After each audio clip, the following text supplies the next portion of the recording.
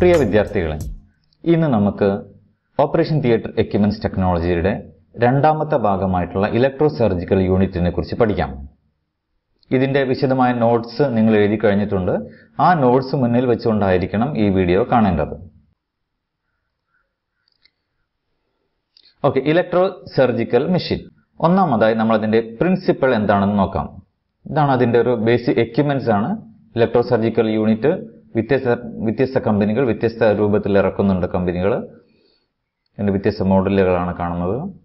അതിന്റെ ഇലക്ട്രോഡുകൾ, ഈ മോഡലിൽ കാണുന്ന ഡിസ്പേഴ്സീവ് ഇലക്ട്രോഡ് കാര്യങ്ങളൊക്കെയാണ് നമ്മൾ കാണുന്നത്. ഓക്കെ, ഒരു ഇലക്ട്രോ സർജിക്കൽ യൂണിറ്റിന്റെ ചിത്രമാണ് നിങ്ങൾ കാണുന്നത്. ഇലക്ട്രോ സർജിക്കൽ യൂണിറ്റും അതോടൊപ്പം ഉപയോഗിക്കുന്ന വ്യത്യസ്ത തരത്തിലുള്ള ഇലക്ട്രോഡുകളുമാണ് നിങ്ങളിവിടെ കണ്ടുകൊണ്ടിരിക്കുന്നത്. മറ്റൊരു electro surgical unit machine. Okay, ഇനി എന്താണ് ഈ പ്രിൻസിപ്പിൾ ഓഫ് ഡയാതെർമി? ഈ ഡയാതെർമി ഉപയോഗിച്ച് എങ്ങനെയാണ് നമ്മൾ ഇലക്ട്രോ സർജറി ചെയ്യുന്നത് എന്നുള്ളതാണ്. ഇവിടെ നമ്മൾ സാധാരണ ചെയ്യുന്നത് പോലെ ഒരു കത്തിയെടുത്ത് കീറുക എന്നുള്ള ഒരു പണിയല്ല ചെയ്യുന്നത്. ഇവിടെ നമ്മൾ റേഡിയോ ഫ്രീക്വൻസി കറണ്ട് ഉപയോഗിച്ചുകൊണ്ട് എങ്ങനെ ഒരു ബ്ലഡ് ലെസ് സർജറി ചെയ്യാമെന്നുള്ളതാണ് നോക്കുന്നത്. രക്തം അധികം ഒഴുക്കാതെ അല്ലെങ്കിൽ രക്തം കളയാതെ എങ്ങനെ ഏറ്റവും നല്ല രീതിയിൽ സർജറി ചെയ്യാമെന്നുള്ളതാണ് ഈ ഇലക്ട്രോ സർജിക്കൽ യൂണിറ്റ് അല്ലെങ്കിൽ ഇലക്ട്രോ സർജിക്കൽ മെഷീൻ കൊണ്ട് നമ്മൾ ഉദ്ദേശിക്കുന്നത്. എങ്ങനെയാണ് ഒരു ബ്ലഡ് ലെസ് സർജറി ചെയ്യുന്നത് എന്നുള്ളതാണ് നമ്മളിവിടെ പരിശോധിക്കുന്നത്. When a high frequency current is applied to the tissue is heated locally and instantaneous cell death occurs. അപ്പോൾ നമ്മൾ നോക്കാം, when a high frequency current is applied to the tissue, നമ്മുടെ ശരീരത്തിലേക്ക് ഒരു ഹൈ ഫ്രീക്വൻസി കറണ്ട് അപ്ലൈ ചെയ്യണം. എങ്ങനെയാണ്? Through an electrode. The tissue is heated locally. അപ്പോൾ electrode വഴി നമ്മൾ ഒരു ഹൈ ഫ്രീക്വൻസി കറണ്ട് കൊടുക്കുമ്പോൾ സംഭവിക്കും, നമ്മൾ tissue എന്തെയും ചൂടാകും. Tissue ചൂടാകുന്നതോടൊപ്പം instantaneous cell death occurs. Instantaneous പറഞ്ഞാൽ പെട്ടെന്ന് തന്നെ എന്ത് ചെയ്യും, നമ്മുടെ ആ ഇലക്ട്രോഡിന് തൊട്ട് താഴെയുള്ള cell death occurs. Okay, this property can be use to cut, coagulate, ഫൾഗറേറ്റ് and desiccate the tissues. അപ്പൊ ഈ ഒരു പ്രിൻസിപ്പിൾ ഉപയോഗിച്ചുകൊണ്ട് നമുക്ക് എന്ത് ചെയ്യാം, നമുക്ക് സർജറി ചെയ്യാം, അതുപോലെ തന്നെ കൊയാഗുലേറ്റ് ചെയ്യാം, അതുപോലെ തന്നെ ഫൾഗറേറ്റ് ചെയ്യാം, അതുപോലെ ഡെസിക്കേറ്റ് ചെയ്യാം. ഈ 4-5 മോഡുകളിൽ എന്ത് ചെയ്യുന്നുണ്ട്, സർജിക്കൽ ഡയാതെർമി മെഷീൻ നമ്മൾ ഉപയോഗിക്കുന്നുണ്ട്. The frequency of the current used in surgical diathermy is in the range of 1 to 5 MHz. 1 മുതൽ 5 MHz വരെയാണ് സാധാരണ സർജിക്കൽ ഡയാതെർമി മെഷീനിൽ ഉപയോഗിക്കുന്ന സിഗ്നലിന്റെ ഫ്രീക്വൻസി എന്ന് പറയുന്നത്. സർജിക്കൽ ഡയാതെർമി മെഷീനാണ് വിത്ത് ഇലക്ട്രോഡ്സ്. ഇവിടെ നിങ്ങൾക്ക് ഇതിന് കൊടുത്തുന്ന ഒരു ഫുഡ് സ്വിച്ച് കാണാം. സാധാരണ ഡോക്ടേഴ്സ് ഉപയോഗിക്കുന്ന ഫുഡ് സ്വിച്ച് ഉണ്ട്. ഇതാണ് ഡിസ്പേഴ്സീവ് ഇലക്ട്രോഡ്. ഇതെല്ലാം തന്നെ ആക്റ്റീവ് ഇലക്ട്രോഡുകളാണ്. ഇതാണ് ഡിസ്പേഴ്സീവ് ഇലക്ട്രോഡ്. അപ്പോൾ what does diathermy means? Dia means through, thermo means temperature. അപ്പോൾ ടെമ്പറേച്ചർ വഴി സർജറി ചെയ്യുന്ന പ്രത്യേക ഒരു ടെക്നിക്സിനാണ് നമ്മൾ എന്താ പറയുന്നത്, സർജിക്കൽ ഡയാതെർമി അല്ലെങ്കിൽ ഡയാതെർമി മെഷീൻ എന്ന് പറയുന്നത്. അപ്പൊ ഇതിൽ ഏതൊക്കെ തരത്തിലുള്ള ഇലക്ട്രോഡുകൾ ഉപയോഗിക്കും? There are 2 types of electrodes configuration in surgical diathermy. Surgical ഡയാതെർമിയിൽ 2 തരത്തിലുള്ള ഇലക്ട്രോഡ് കോൺഫിഗറേഷനുകൾ ഉപയോഗിക്കുന്നു. മോണോപോളാർ കോൺഫിഗറേഷൻ ആൻഡ് ബൈപോളാർ കോൺഫിഗറേഷൻ.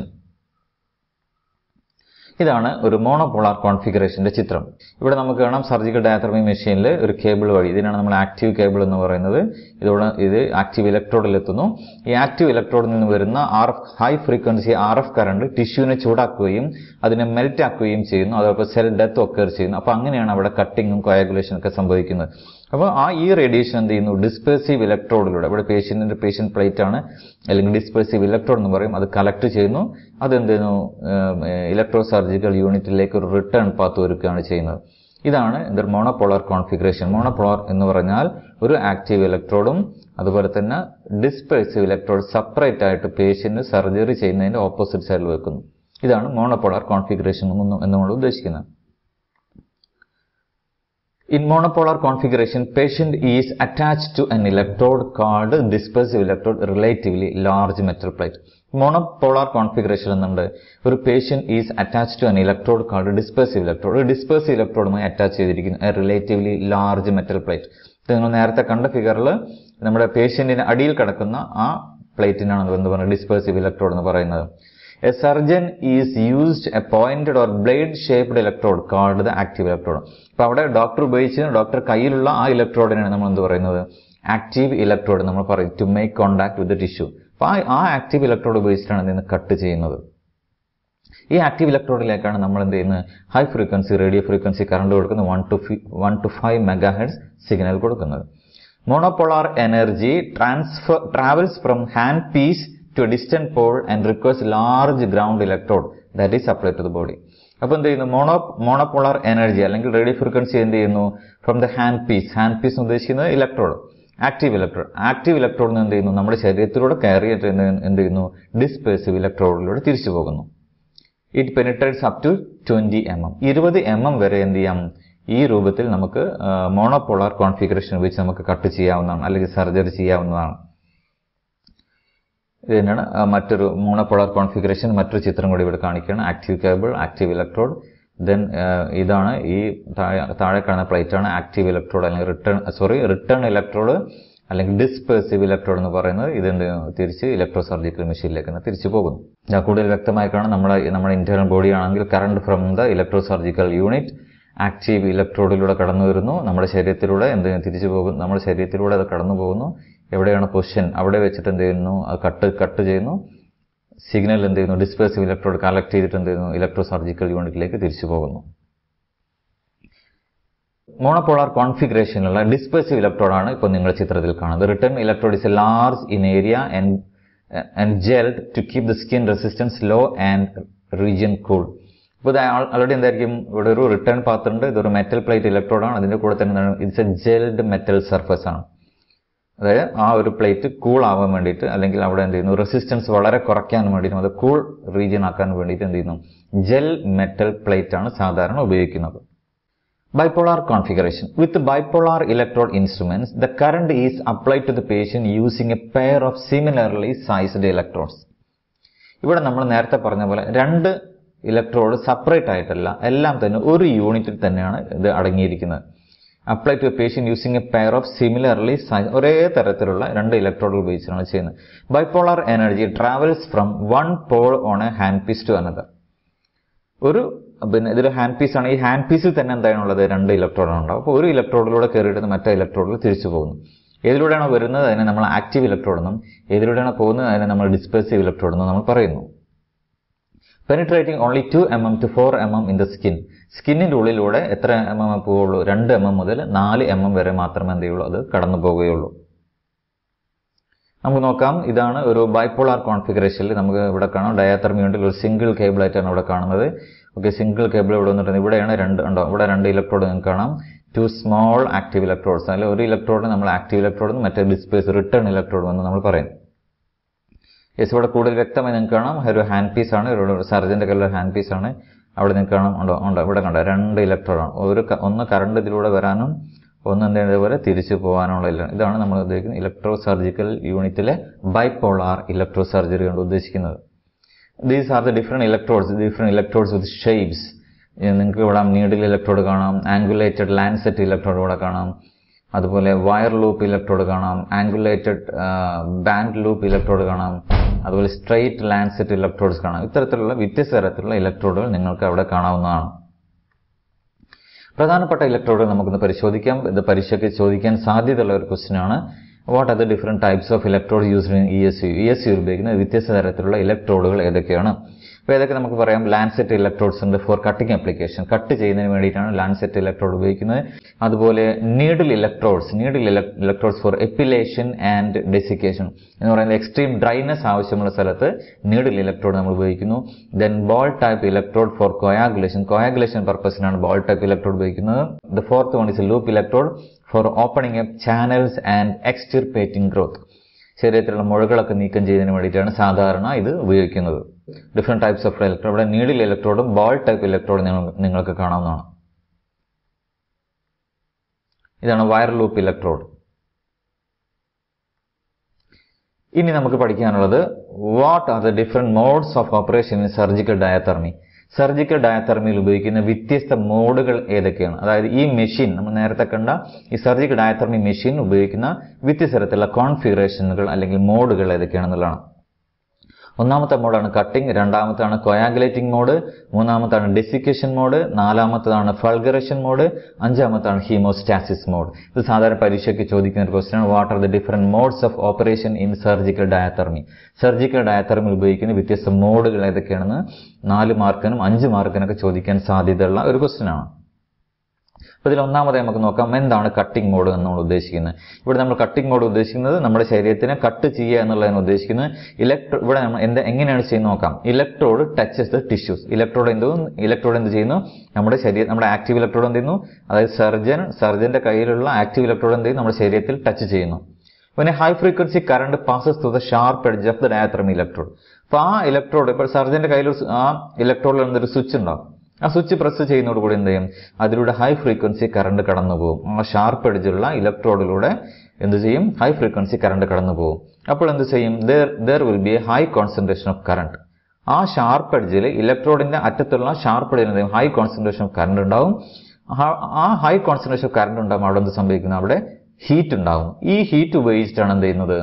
ടിഷ്യൂവിനെ ചൂടാക്കുന്നതും അവിടെ കട്ട് ചെയ്യുന്നതും. സഫിഷ്യന്റ്ലി high power current is applied to the tissue. അപ്പോൾ അതൊരു ഹൈ പവർ കറണ്ടാണ് നമ്മുടെ ശരീരത്തിലേക്ക് എവിടെയാണോ സർജറി ചെയ്യേണ്ടത് അവിടത്തേക്ക് നമ്മൾ കൊടുക്കുന്നത്. By increasing the current level deeper level cutting can take place. അപ്പോൾ ഈ കറണ്ട് ലെവൽ കൂട്ടിക്കഴിഞ്ഞാൽ കൂടുതൽ ആഴത്തിലേക്ക് നമുക്ക് എന്ത് ചെയ്യാൻ പറ്റും? നമുക്ക് കട്ട് ചെയ്യാൻ പറ്റുന്നതാണ്. Normally continuous RF wave is used for cutting. Cutting application സാധാരണ കണ്ടിന്യൂസ് RF വേവ് ഫോം ആണ് ഉപയോഗിക്കുന്നത്. അപ്പോൾ ഇത്രയാണ് കട്ടിംഗ് മോഡ് എന്താണ് എന്ന് ചോദിച്ചാൽ എഴുതേണ്ട പോയിന്റുകൾ. ഇതാണ് കട്ടിംഗ് വേവ് ഫോമിന് ഉപയോഗിക്കുന്ന വേവ് ഫോം. ഇത് നമ്മൾ പറയുന്ന പേരാണ് കണ്ടിന്യൂസ് RF വേവ് ഫോം. അപ്പോൾ ഇതൊക്കെ പരീക്ഷയ്ക്ക് എളുപ്പത്തിൽ മാർക്ക് സ്കോർ ചെയ്യാൻ പറ്റുന്ന കാര്യമാണ് ഈ വേവ് ഫോം ഒക്കെ വരച്ചു വെക്കുക എന്നുള്ളത്. ഇതാണ് കട്ടിംഗ് സംഭവിക്കുന്നത്. ഇവിടെ നിങ്ങൾക്ക് കാണാം, ഇവിടെ ഇലക്ട്രോഡ് ഉണ്ട്. ഈ ഇലക്ട്രോഡ് എന്ത് ചെയ്യും? നമ്മുടെ ശരീരത്തിലേക്ക് കണക്ട് ചെയ്യുമ്പോൾ അവിടെ ഒരു ഹൈ കോൺസെൻട്രേഷൻ കറണ്ട് ഉണ്ടാവുന്നു. ഈ ഹൈ കോൺസെൻട്രേഷൻ കറണ്ട് ഉണ്ടാവുന്ന കാരണം എന്ത് ചെയ്യുന്നു? അവിടെ ഒരു ചൂടുണ്ടാവുന്നു. ആ ചൂട് കാരണം എന്ത് ചെയ്യും? നമ്മുടെ ടിഷ്യൂ ചൂടാവുന്നു. ടിഷ്യൂ ചൂടാകുമ്പോൾ സംഭവിക്കും സെൽ ഡെത്ത് ഒക്കെ ചെയ്യുന്നു. അപ്പോൾ അവിടെ എന്ത് ചെയ്യും? ഒരു കട്ട് അവിടെ രൂപപ്പെടുന്നു. Next is coagulation mode. എന്താണ് കൊയാഗുലേഷൻ എന്ന് പറയുന്നത്? ബ്ലഡ് ക്ലോട്ട് ചെയ്യുന്ന ആ പ്രോസസ്സിനെ പറയുന്ന പേരാണ് കൊയാഗുലേഷൻ എന്ന് പറയുന്നത്. ഇപ്പോൾ ഇവിടെ നമ്മൾ സാധാരണ സർജറി ചെയ്ത് കഴിയുമ്പോൾ തന്നെ ഉടനെ തന്നെ എന്ത് ചെയ്യണം? കൊയാഗുലേഷനും ചെയ്യണം. കൊയാഗുലേഷൻ ചെയ്തില്ലെങ്കിൽ എന്ത് സംഭവിക്കും? ബ്ലഡ് സ്പില്ലേജ് ഇല്ല, ബ്ലഡ് പുറത്തു പോകാനുള്ള സാധ്യതയുണ്ട്. അപ്പോൾ അത് ഒഴിവാക്കാനാണ് ഇവിടെ കൊയാഗുലേറ്റിംഗ് മോഡ് ഉപയോഗിക്കുന്നത്. ഇപ്പോൾ the system is operating in A കൊയാഗ് mode. Coagulation മോഡിലാകുമ്പോൾ എന്തായിരിക്കും? The voltage output is lower than cutting mode and less power is delivered. അപ്പോൾ കട്ടിംഗ് മോഡിൽ ഉപയോഗിക്കുന്നതിനേക്കാൾ കുറഞ്ഞ പവറിലാണ് കൊയാഗുലേഷൻ മോഡിൽ ഉപയോഗിക്കുന്നത്. Therefore, this generate less heat. അപ്പോൾ ഈ സമയത്ത് ഉണ്ടാകുന്ന ഹീറ്റ് എന്തായിരിക്കും? വളരെ കുറവായിരിക്കും. Tissue remains ഗ്രോസ്ലി അൺഹാംഡ്. നമ്മൾ ഇലക്ട്രോഡ് ഇവിടെ നമ്മൾ പറഞ്ഞ കൊയാഗുലേറ്റിംഗ് മോഡിൽ നമ്മൾ ബാൾ ടൈപ്പ് ഇലക്ട്രോഡാണ് ഉപയോഗിക്കുന്നത്. അപ്പോൾ ആ സമയത്ത് എന്തായിരിക്കും? പിന്നെ ടിഷ്യൂസ് റിമെയിൻസ് ഗ്രോസ്ലി അൺഹാംഡ്. പ്രത്യേകിച്ച് ടിഷ്യൂസിനൊന്നും കൂടുതൽ പ്രശ്നങ്ങൾ സംഭവിക്കുന്നില്ല. But cells are ഡെസ്ട്രോയ്ഡ് at the point of contact. ആ പോയിന്റ് ഓഫ് കോണ്ടാക്റ്റിൽ മാത്രം എന്ത് ചെയ്യുന്നു? സെൽസ് ഡെസ്ട്രോയ് ചെയ്യുകയും അങ്ങനെ അവിടെ മെൽറ്റ് ആവുകയും അങ്ങനെ ബ്ലീഡിങ് നിൽക്കുകയുമാണ് ചെയ്യുന്നത്. Smaller vessels R ഡെസ്ട്രോയ്ഡ് and sealed and stop bleeding. അപ്പോൾ അവിടെയുള്ള ചെറിയ ചെറിയ ബ്ലഡ് വെസൽസുകൾ എന്തൊക്കെയും അതൊക്കെ ഡെസ്ട്രോയ് ചെയ്യപ്പെടുകയും അത് സീൽ ചെയ്യപ്പെടുകയും അങ്ങനെ ബ്ലീഡിങ് നിൽക്കുകയുമാണ് ചെയ്യുന്നത്. ഇതാണ് കൊയാഗുലേറ്റിംഗ് വേവ് ഫോം. കൊയാഗുലേഷൻ ഉപയോഗിക്കുന്ന വേവ് ഫോം ആണിത്. ഓക്കെ, നമുക്ക് നോക്കാം. കൊയാഗുലേഷൻ വേവ് കണ്ടോ? ഇവിടെ നമ്മുടെ ഇലക്ട്രോഡ് കാണാം. ഈ കൊയാഗുലേഷൻ ഇലക്ട്രോഡാണ്, ബോൾ ടൈപ്പ് ഇലക്ട്രോഡാണ്. ജസ്റ്റ് ഇങ്ങനെ ടച്ച് ചെയ്ത് നിർത്തുമ്പോൾ അവിടെയുള്ള സെല്ലുകളൊക്കെ തന്നെ എന്തെങ്കിലും ഡാമേജ് ആയിട്ട് സെൽ പിന്നെ അതുപോലെ ബ്ലഡ് വെസൽസ് ഒക്കെ സീൽ ചെയ്തിട്ട് ബ്ലീഡിങ് സ്റ്റോപ്പ് ചെയ്യും. ഇനി നെക്സ്റ്റ് വൺ ഈസ് ഡെസിക്കേഷൻ. മൂന്നാമത്തെ മോഡാണ് ഡെസിക്കേഷൻ മോഡ് എന്ന് പറയുന്നത്. Desiccation is A process of making extreme dryness. ഒരു പ്രത്യേക ഏരിയയിൽ സർജറി ചെയ്യുന്ന പ്രത്യേക ഏരിയയിൽ ഡ്രൈനെസ് വേണമെന്നുണ്ടെങ്കിൽ അപ്പോൾ എന്ത് ചെയ്യും? നമ്മൾ ഡെസിക്കേഷൻ മോഡ് ഉപയോഗിക്കും. ഇവിടെ നമ്മൾ നീഡിൽ ഇലക്ട്രോഡാണ് സാധാരണയായി ഉപയോഗിക്കുന്നത്. The amount of heat generated is lower than required for cutting. കട്ടിങ്ങിന് ഉപയോഗിക്കുന്ന അതിനേക്കാൾ കുറഞ്ഞ ഹീറ്റ് മാത്രമേ ഡെസിക്കേഷൻ മോഡിൽ നമ്മൾ ഇവിടെ ഉപയോഗിക്കുന്നുള്ളൂ. Needle point electrode is usually used here. Needle point ഇലക്ട്രോഡാണ് desiccation മോഡിൽ സാധാരണ ഉപയോഗിക്കുന്നത്. Next is a fulguration mode. In this mode, the superficial tissue is destructed without affecting deep-seated tissues. ഇവിടെ നമ്മൾ എന്താ ചെയ്യുന്നുള്ളൂ? സൂപ്പർഫിഷ്യൽ എന്ന് പറയുന്നത് എന്താ? സ്കിന്നിന് പുറത്തുള്ള അല്ലെങ്കിൽ തൊലിപ്പുറത്തുള്ള പ്രശ്നങ്ങളെ ഒഴിവാക്കാൻ വേണ്ടിയിട്ടാണ് അല്ലെങ്കിൽ നശിപ്പിക്കാൻ വേണ്ടിയിട്ടാണ് എന്ത് ചെയ്യുന്നത്? ഈ സിസ്റ്റം ഉപയോഗിക്കുന്നത് അല്ലെങ്കിൽ ഈ ഒരു മോഡ് ഉപയോഗിക്കുന്നത്. The superficial tissue is distracted without affecting deep seated tissues. ഉള്ളിലേക്ക് അധികം പ്രശ്നങ്ങളില്ലാതെ പുറമേയുള്ള പ്രശ്നങ്ങളൊക്കെ, പുറമേയുള്ള സ്കിൻ ഡിസീസസ് അതുപോലെയുള്ള ചെറിയ ചെറിയ കാര്യങ്ങളൊക്കെ ചെയ്യാൻ വേണ്ടിയിട്ടാണ് എന്ത് ചെയ്യുന്നത്, സൂപ്പർഫിഷ്യൽ ടിഷ്യൂ ഡിസ്ട്രക്ഷൻ ആണ് ഇവിടെ മെയിൻ ആയിട്ട് ചെയ്യുന്നത്. ഈ മെത്തേഡിനെ പറയുന്ന പേരാണ് ഫൾഗറേഷൻ mode. The electrode is held near the tissue without touching it. ഇവിടെ നമ്മൾ ചെയ്യുന്നത് electrode is held near the tissue without touching it. ടിഷ്യൂനെ touch ചെയ്യുന്നില്ല, ജസ്റ്റ് തൊട്ട് മുകളിൽ വെച്ചുകൊണ്ടിരുന്നു. അപ്പോൾ അവിടെ സ്പാർക്ക് ക്രിയേറ്റ് ചെയ്യും. An electric arc is developed between the electrode and tissue. ആ ഇലക്ട്രോഡിനും ടിഷ്യൂക്കും ഇടയ്ക്ക് ചെറിയൊരു ഗ്യാപ്പ് ഉണ്ട്. ആ ഗ്യാപ്പിൽ എന്ത് ചെയ്യും, അവിടെ ഇലക്ട്രിക് ആർക്ക് ഡെവലപ്പ് ചെയ്യുന്നു. ആ ആർക്ക് ഉപയോഗിച്ചിട്ടാണ് ഇതിനെ ടിഷ്യൂനെ ഡിസ്ട്രക്ഷൻ ചെയ്യുന്നത്. Which heats ഡ്രൈസ് out the tissues. ഇതാണ് ഫൾഗറേഷൻ മോഡ് എന്ന് പറയുന്നത്. ഇതാണ് ഫൾഗറേഷൻ ഉപയോഗിക്കുന്ന വേവ് ഫോം. ഫൾഗറേഷൻ ഉപയോഗിക്കുന്ന സാധാരണ വേവ് ഫോം ഇതാണ്. Next one, the last mode is A haemostasis mode. Haemostasis mode എന്ന് പറയുന്നത് എന്താണ്? The simultaneous use of continuous RF wave for cutting and burst of RF wave four coagulation is called haemostasis എന്ന് പറയുന്നത്. Surgery ചെയ്യുന്ന സമയത്ത് തന്നെ actually എന്ത് ചെയ്യണം, അതിന്റെ കൊയാഗുലേഷൻ, അത് കട്ടിംഗ് ചെയ്യുന്നതിന് കൂടെ തന്നെ കൊയാഗുലേഷൻ കൂടി ഒരുമിച്ച് ചെയ്യുമ്പോൾ സംഭവിക്കും, ബ്ലഡ് ലോസ് തീരെ കുറയും. അതുകൊണ്ട് അതാണ് ഹീമോസ്റ്റാസിസ് മോഡ് എന്ന് പറയുന്നത്. അതായത് cutting plus coagulation plus cutting plus coagulation, അങ്ങനെ കണ്ടിന്യൂസ് ആയിട്ട് എന്ത് ചെയ്യുന്നു, കട്ടിംഗ് കൊയാഗുലേഷൻ എന്ത് ചെയ്യും, തീരെ ബ്ലഡ് സ്പില്ലേജ് ഉണ്ടാവുകയില്ല. അപ്പോൾ ഈ മോഡിനാണ് നമ്മൾ പറയുന്നത് ഹീമോസ്റ്റാസിസ് മോഡ് എന്ന് പറയുന്നത്. ഇതാണ് ഹീമോസ്റ്റാസിസ് വേവ് ഫോം. ഇവിടെ നമുക്കൊരു കാര്യം മനസ്സിലാവും, ഇവിടെ നമ്മൾ കൊയാഗുലേഷൻ ഉപയോഗിക്കുന്നു, കട്ടിംഗ് ഉപയോഗിക്കുന്നു, കൊയാഗുലേഷൻ ഉപയോഗിക്കുന്നു, കട്ടിംഗ് ഉപയോഗിക്കുന്നു. ഓക്കെ, ഇതാണ് ഹീമോസ്റ്റാസിസിന്റെ വേവ് ഫോം എന്ന് പറയുന്നത്. The operating frequency of a solid state surgical diathermy machine is 300 kHz to 5 MHz. അപ്പോൾ അപ് ടു 5 MHz വരെയാണ് എന്ത് ചെയ്യുന്നത്, സർജിക്കൽ ഡയതെർമി മെഷീന്റെ ഫ്രീക്വൻസി എന്ന് പറയുന്നത്. മോണോപോളാറിലെ കട്ടിങ്ങിൽ ഉപയോഗിക്കുന്നത് 0 മുതൽ 350 വാട്ട്സ് വരെയാണ് ഉപയോഗിക്കുന്നത്. കൊയാഗുലേഷൻ ഉപയോഗിക്കുന്നത് 100 വാട്ട്സ് വരെയാണ്. അപ്പോൾ നമ്മൾ മനസ്സിലാക്കാം കൊയാഗുലേഷൻ കുറഞ്ഞ പവർ ഉപയോഗിക്കുന്നുള്ളൂ. അടുത്ത ബൈപോളാർ മോഡല് കട്ടിങ്ങിന് ഉപയോഗിക്കുന്നത് 0 to 50 വാട്ട്സ്, 50 വാട്ട്സ് വരെയാണ് കട്ടിങ്ങിന് ഉപയോഗിക്കുന്നതെങ്കിൽ ബൈപോളാർ മെത്തേഡിൽ കൊയാഗുലേഷൻ ചെയ്യുന്നതിന് വേണ്ടി 10 വാട്ട്സ് വരെ മാത്രമേ ഉപയോഗിക്കുന്നുള്ളൂ. അപ്പോൾ ഇതാണ് നോർമൽ അതിന്റെ പവർ വാട്ടേജ് ഫ്രീക്വൻസി റേഞ്ചുകൾ.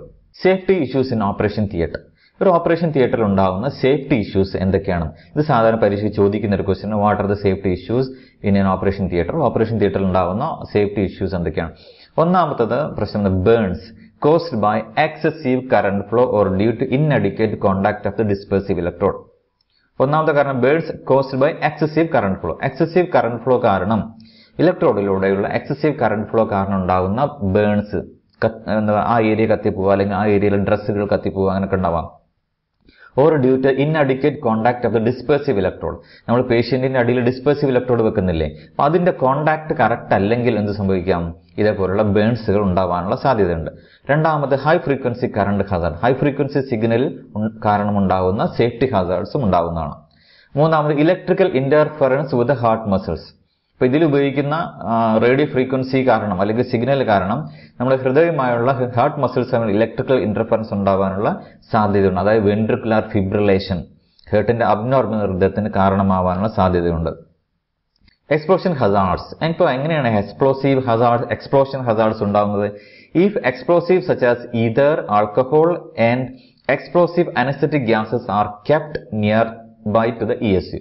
ഇപ്പോൾ ESUവിന്റെ അടുത്ത് പിന്നെ കത്താൻ സാധ്യതയുള്ള തരത്തിലുള്ള ഈതർ ആൽക്കഹോൾ അതേപോലുള്ള മറ്റ് അനസ്തെറ്റിക് ഗ്യാസസുകളൊക്കെ വെക്കുകയാണെങ്കിൽ എന്ത് സംഭവിക്കാം, അവിടെ ഒരു തീപിടുത്തത്തിനുള്ള അല്ലെങ്കിൽ പൊട്ടിത്തെറിക്കാനുള്ള ഒക്കെ സാധ്യതകളൊക്കെ ഉണ്ട്. ഇതാണ് പ്രധാനമായും ഉള്ള 4 സേഫ്റ്റി ഹസാർഡ്സ് അല്ലെങ്കിൽ safety issues in an operation theatre. ഇതോടുകൂടി ഓപ്പറേഷൻ തിയേറ്ററിന്റെ രണ്ടാം ഭാഗം ഇവിടെ അവസാനിക്കുകയാണ്. ഇനി നമുക്ക് പഠിക്കാനുള്ളത് ഓപ്പറേഷൻ തിയേറ്ററിലെ ഇലക്ട്രോ സർജിക്കൽ യൂണിറ്റിന്റെ ബ്ലോക്ക് ഡയഗ്രം എന്തൊക്കെയാണെന്നുള്ളതാണ്. അതോടൊപ്പം തന്നെ അതിന്റെ ആപ്ലിക്കേഷൻ കൂടി പഠിച്ചു കഴിഞ്ഞാൽ ഈ ചാപ്റ്റർ ഇവിടെ അവസാനിക്കുന്നതാണ്. അപ്പോൾ എല്ലാവരും നന്നായി പഠിക്കുക.